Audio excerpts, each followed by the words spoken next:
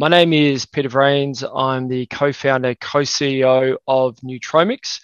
My background, I'm a chemical engineer. I've been an entrepreneur for about 15 years. Hitesh and I have been working on developing Nutromics for the last 3.5 years. And my name's Hitesh. I'm co-founder, co-CEO with Peter. Prior to Nutromics, I consulted extensively in healthcare, so looked at new models of care and how we improve the system in a global capacity at IBM Watson Health. And at Nutromics, our mission is around revolutionizing healthcare using continuous molecular monitoring technology. Hitesh and I started the company about 3.5 years ago, and we had a shared vision.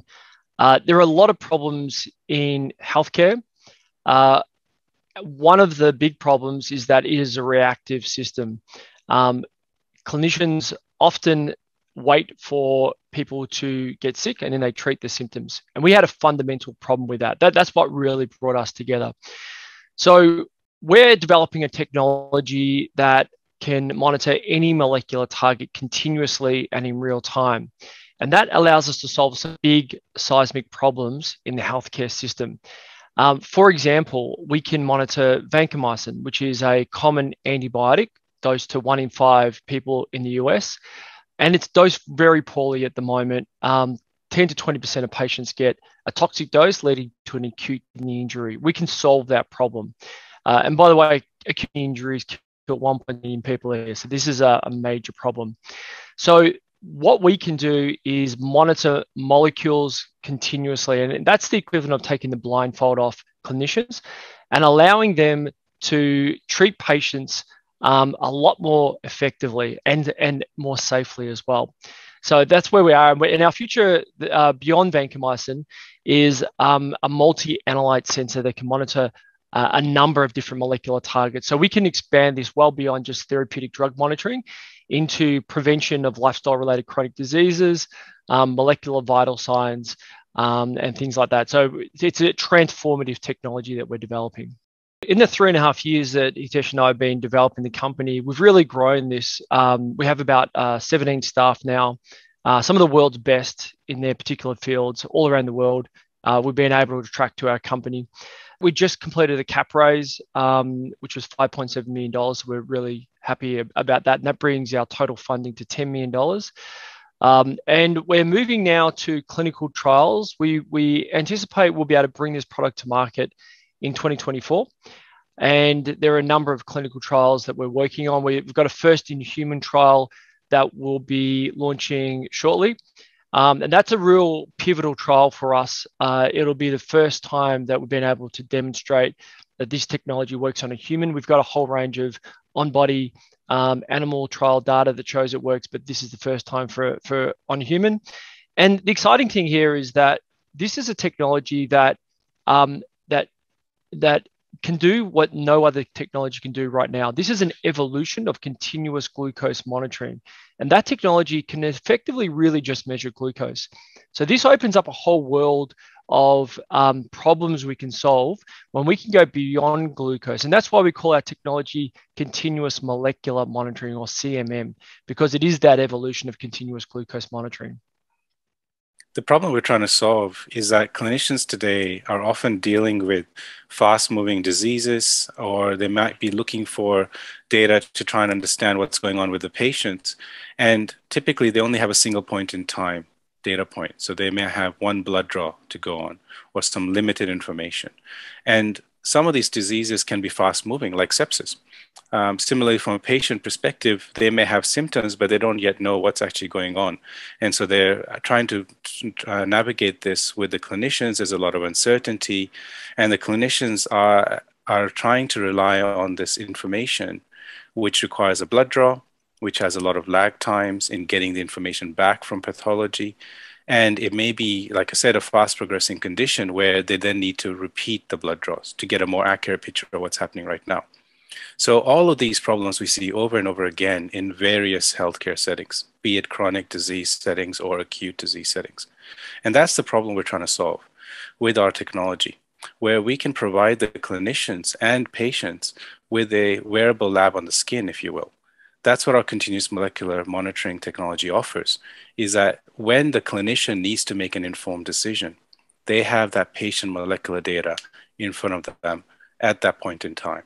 And the way that's possible is because our technology allows you to get this real-time screening of data coming from the patient, this molecular data, which is so important for the clinicians. And we've seen this information and this problem validated with the clinicians that we work with today.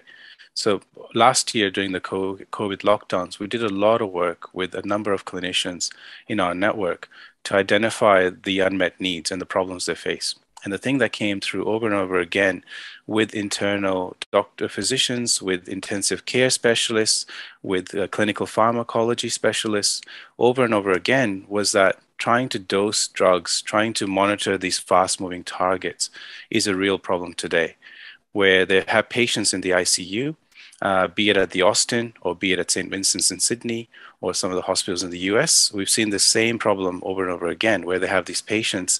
The disease is fast moving.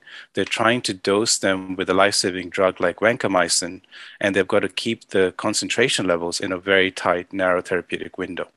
And oftentimes they may overshoot it and end up with a toxic dose for the patient, or they may give them a too low a dose to try and be safe, but it's ineffective, which means the patient is there for longer and the underlying condition isn't being treated properly.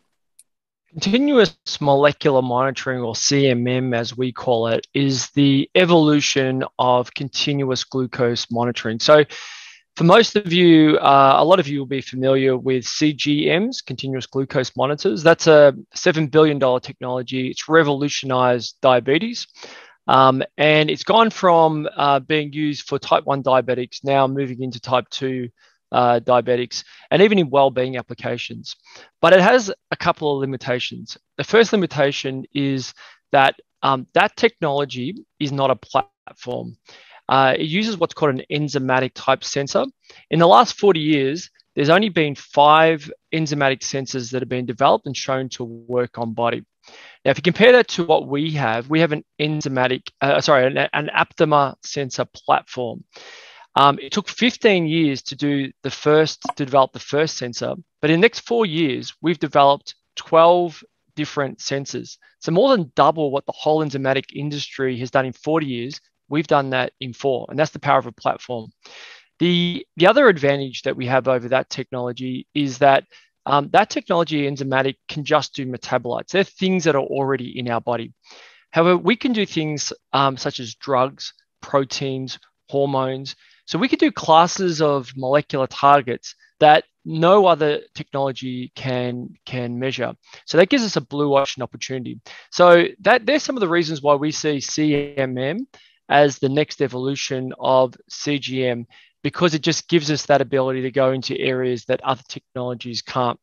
In terms of our first market, precision dosing or therapeutic drug monitoring, we call that a low-hanging fruit for us. It's really poorly done at the moment. Clinicians are pulling for a solution. The patient outcomes are poor. It is costly. And so this is a technology where people are looking for this as a solution. There is a pull from the market. So this makes it an obvious first step for us, because we can just have a seismic improvement in the current problem of therapeutic drug monitoring at the moment. Part of where we want to go to as Nutromics is a patch for every patient. So therapeutic drug monitoring, and vancomycin in particular, is a starting point for us with the technology. But where Peter and I want to take this and the company is a patch for every patient, where when you present at the hospital, you have a patch that straight away starts to stream data to the doctors. Where you leave the hospital, there's a remote monitoring patch on you to stream that data back and make sure that you're recovering well and you're not having any readmission issues or conditions that require you to be readmitted. That they can monitor your drug dosing levels, the safety biomarkers of interest, and efficacy biomarkers of interest for a patient, all from the comfort of their home. So that's where we want to take this in future products, and as part of our technology roadmap is a patch where we have multi-analyte sensing built in, and it allows us to build a product from a therapeutic drug monitoring patch to then a patch for every patient.